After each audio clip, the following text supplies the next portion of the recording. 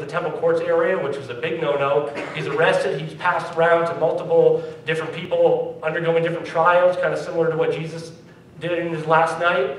And then he appeals to Caesar. He's ultimately shipped to Rome, where he's put under house arrest awaiting his trial by Caesar. And during this time, and of course after the time, he will ultimately be executed. But before that, while he's under house arrest, he's writing letters. And in all likelihood, the very last letter he writes is 2 Timothy. And notice what he says here, which appropriately was our scripture reading for today. It says, "For I am already being poured out like a drink offering, and the time for my departure is near. I have fought the good fight. I have finished the race. I have kept the faith. Now there is in store for me the crown of righteousness, which the Lord, the righteous judge, will award me on that day. And not only to me, but also to all who have longed for his appearing."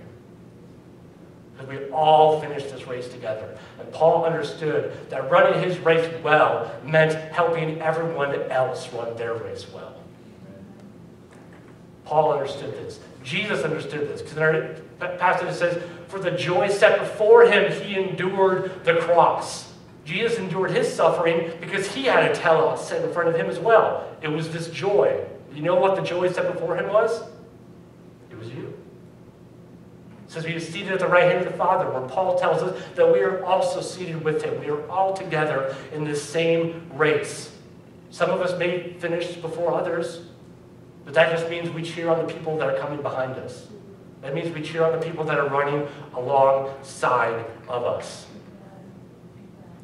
In good times and bad, because they're both going to come. But the finish line is worth it. So how is our race going? I don't know about you, but I've had a bit of a rough year. I haven't always been running my race very well. Sometimes I trip. Sometimes I get winded and have to stop. Oh, I can't do this anymore. We've got to fix our eyes on Jesus, because once we look up there, what do we see? Every time. I mean, when we're running a good race, he's up there. Yeah! If we're not doing so well, he's still cheering us on. Because his joy is for us to finish. Finishing his race means helping us finish as well, just like Paul did, just like all of these witnesses in Hebrews have done.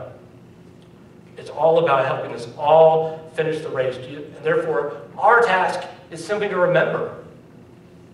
To remember that, hey, things always fall. Jesus is always faithful. God is always faithful to help us in our story, to help us in our race. You know, like, why does the word remember get used like well over 150 times throughout the Bible? Because if we don't remember what God did, it's as if it never happened. That we can get these moments where the race gets hard and that's all we can think about. But we have to remember in those times to look up in the stands, to train ourselves to hear the cheering of the cloud. That cloud of witnesses that's around us, cheering for us all the way. Because it wasn't that they did all the right things. It wasn't that like, well, that's just Moses. The dude was a rock star. How can I compete with that? Moses made mistakes too. God was faithful even when Moses was not. God was faithful even when David was not. God was faithful even when, fill in the blank. God is faithful even when you are not. He's still cheering. They're all still cheering. And for us, we just have to remember, like, why did the Israelites, they set up little altars of stones everywhere they went. So they remember, oh, God did that there. So may we be people that remember that. We can bring our worship team back up.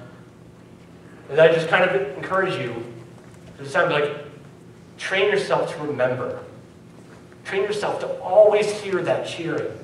So that even when the race gets hard, you know that doesn't throw God. Jesus' race was hard too, but he made it. Because God was faithful, not just because he was Jesus and he was awesome. God was faithful in his story. God was faithful in Paul's story. God was faithful in all of the witnesses. And so we are called to be those witnesses, sit in the stand for other people. We are called to finish our race well. That doesn't mean we're going to do all the right things, but it means that being perfect means fulfilling our goal, continuing to run. And if we're continuing to remember the cheering of the cloud and to fix our eyes on Jesus. So let's stand and we'll close in a quick benediction as we get ready to sing. And just since we've been talking about Hebrews today, I think it's only fitting that we close with a benediction from Hebrews. So may the God of peace, who through the blood of the eternal covenant brought back from the dead our Lord Jesus, that great shepherd of the sheep, equip you with everything good for doing his will. And may he produce in us what's pleasing to him through Jesus Christ, to whom be glory forever and ever. Amen. Amen. Grace be with you all. Let's sing together.